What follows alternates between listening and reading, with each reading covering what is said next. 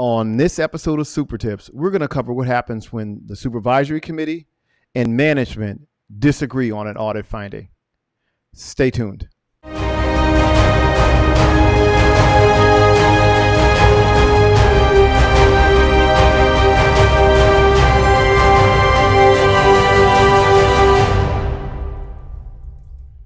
Hello and welcome to the Super Tips show, the place where supervisory committees and audit committees come to train. This is the only place dedicated to the training needs of supervisory committees. My name's Anson Cooley and I'm the principal at Synergy Credit Union Consulting, and I'm your host. On this episode, we're going to cover this very interesting topic as to what happens when the supervisory committee and the audit committee disagree. But before we get started, make sure you like this video and hit subscribe if you want to see more of this same content. Let's get started. This is really a governance discussion. Really, who gets the right of way in a particular situation? Okay, so let's just use an example of a situation that I've dealt with in the past to kind of give you a feel for how this would play out. I had a client that engaged an IT audit firm to conduct a general controls audit of their systems. Okay, so the supervisory committee outsourced this function to this IT audit firm. Now, this particular credit union also had an internal auditor, but that particular individual did not have the skill set to conduct this audit. Okay, and so they conduct the audit, they send out the scope, they send out the request list, and once they're done, one of the recommendations was that the credit union needed to replace their firewall, and the firewall was going to cost the credit union about $80,000. Okay, so the management team said they disagreed with the finding completely, and then in addition to that, they didn't think that even if the finding was valid, they didn't need a brand new firewall. They could figure out some kind of workaround, or they can find a cheaper option. And so that's how management responded to this particular audit finding. And that's where we had that initial rub. Okay, so who gets the right of way in this particular situation? Well, the supervisory committee chair asks for more information from the outsourced IT audit firm to just confirm whether or not the findings were accurate and whether or not the recommendation was reasonable.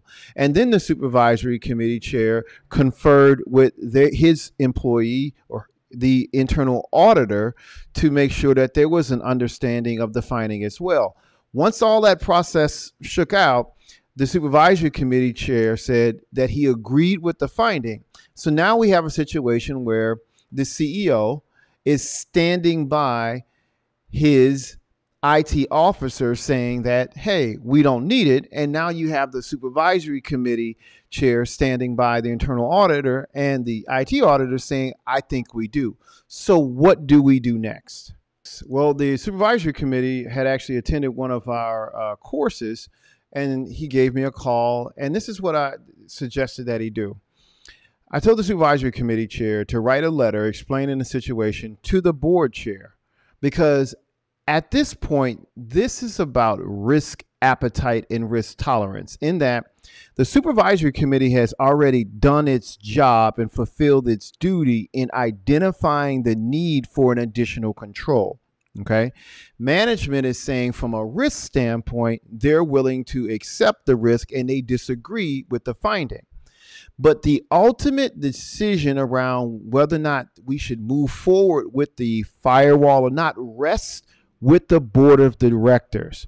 Anson, why? Because this is about risk appetite and risk tolerance, and that is set by your institution's board of directors. Okay, so for example, the letter goes to the chair, and now the board as a group has to decide whether or not they want to accept the risk of staying with the current firewall system or mitigate the risk by purchasing the new system.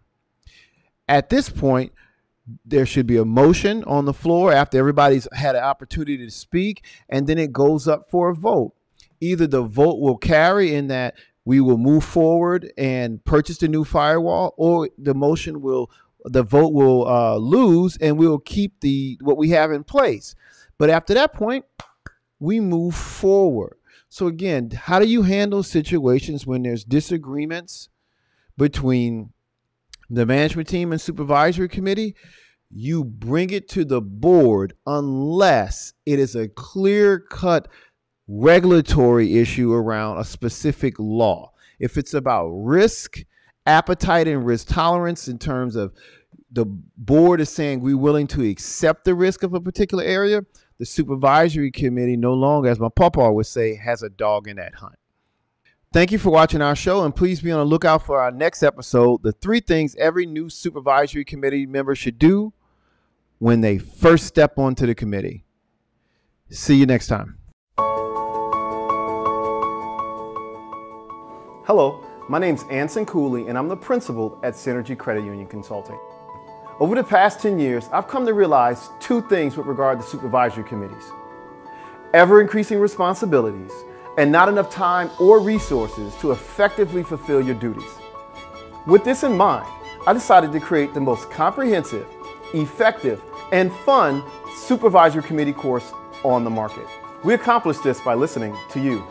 Over the past 10 years, I've had the privilege of teaching over 14 supervisory committee schools. With that experience and the feedback from the attendees, we created this course. Our online course is comprised of 5 modules, complete with quizzes, bonus content, and instructor access. After taking this interactive course, you'll never settle for a webinar again. To register for the course, please click the link below, or you can visit us at thecomprehensivesupervisorycommitteecourse.com. We offer both individual pricing and group discounts. Thank you for your time, and I'm looking forward to being your instructor.